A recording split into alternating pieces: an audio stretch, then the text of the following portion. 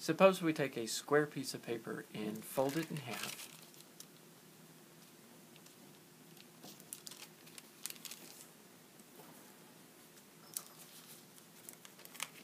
And then also fold it in half diagonally.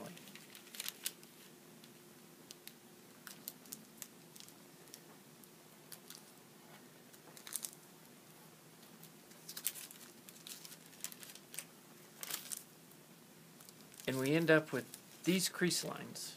I've got them marked on another piece of paper to make it a little bit easier to see. And then from these folds, what I want to do is I want to fold so that I connect the top half, where this first crease went, to our bottom right-hand corner.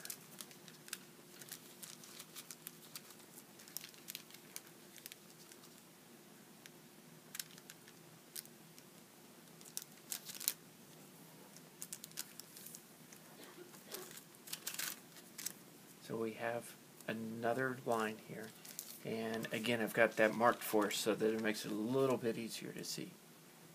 Now what we have is we have two intersecting lines here, and what I want to do is I want to figure out where is that point of intersection in relationship to our whole piece of paper.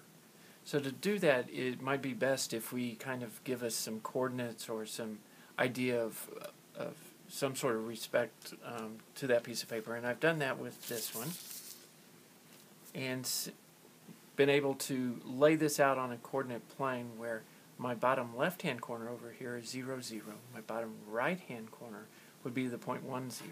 I then have the upper right-hand corner being the point 1, 1. And since I knew that my blue line was actually a half, we know that that upper middle piece is 1/2 one, and I've got my point P.